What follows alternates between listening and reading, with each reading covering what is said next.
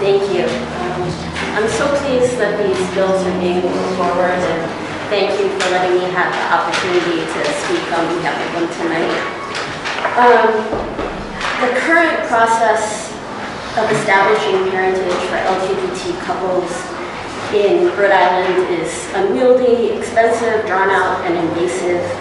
Family law exists to protect children, and the current system for establishing parentage violates that principle and leaves Rhode Island children vulnerable.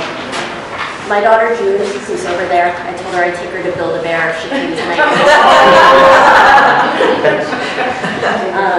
Is a much wished for, planned for, and loved child.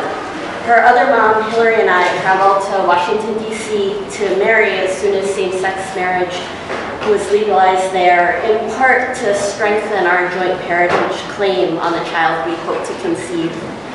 Together, we chose an anonymous sperm donor.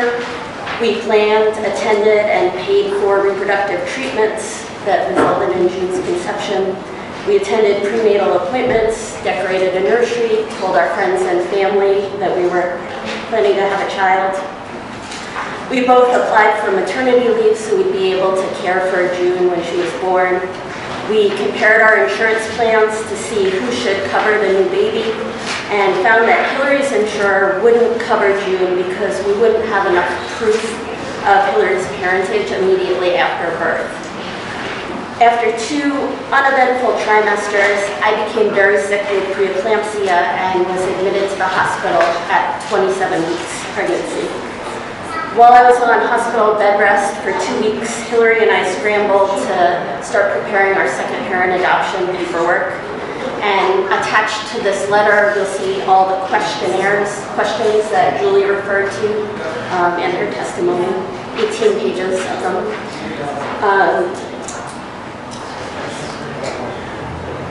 We wrote answers to the questions the court requested. I wrote mine from my hospital bed. Hillary wrote hers while managing a household and a full-time job and coming to the hospital every day. When I became too sick to continue the pregnancy, I gave birth to June at 29 weeks gestation. Hillary was in the delivery room with me. After June was taken to the NICU, Hillary was the first person to hold her at the discretion of the hospital staff. Hillary had no right to be there. I spent an additional 5 hours in surgery and recovery, and during which Hillary was June's only conscious and functional parent. Despite the fact that Hillary acted like a parent, that we both believed that she was June's parent, legally she was a stranger to June at that time. She could not make any medical decisions for our 2-pound, 3-ounce baby who required intubation and other medical procedures during her first 12 hours of life. These were all chosen and done at the discretion of the hospital staff. June's birth left us with a lot of what ifs. What if we had disagreed with the doctor's choice of treatment? What if there had been medical decisions that required our input or decision? In those cases, June would have been without a parent to advocate for her because her one parent capable of making those decisions wasn't acknowledged as her parent. You know, our story is a lot more dramatic than most, but it shows the real gaps in current parentage laws and the real need for HB 5707. June spent 77 days in the NICU, and our second parent adoption journey encompassed 87 days. During that time, we balanced days and nights in the NICU, work, adoption paperwork. I remember our lawyer coming to labor and delivery where I signed paperwork related to June's adoption and Hillary's right during the time before the adoption was finalized. One of the effects of the medications I was on was a weakening of all the muscles in my body, so I wasn't actually able to focus my eyes during the time, so the lawyer gave me the paperwork and I just had to like scribble something on there because I couldn't actually see.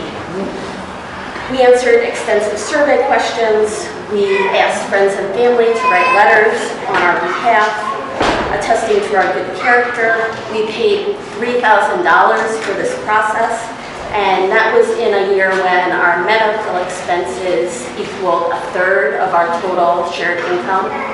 June was a $500,000 baby.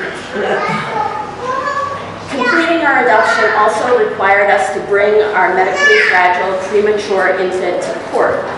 June's court date was 10 days after she left the NICU, and this was the only time she left the house aside from doctor's visits for the first 3 months of her life, because the medical team had told us she could not be in public places due to a risk of infection. The current process for obtaining a second parent adoption in Rhode Island creates unnecessary barriers and may prevent families with particular vulnerabilities, families like ours who had a medically fragile child, low-income families certainly, families who have had negative experiences with court and don't want to show up at family court and don't want to deal with lawyers, from completing the process and protecting their children. Families like ours exist. I hope you'll vote to support House Bills 5706 and 5707 to secure our rights as parents and protect our children. Thank you, Mom. Are you still going? Sorry. Well, I'll just read you the first page of the personal history questions that all adopters, including second parent adopters, are expected to complete in Rhode Island. It goes on for 18 pages. But where were you born? Please tell us your father's full name, his age when you were born, his national heritage, and his general occupation when you were a child. What was your father like? What were his personal values? How did you get along with him when you were growing up?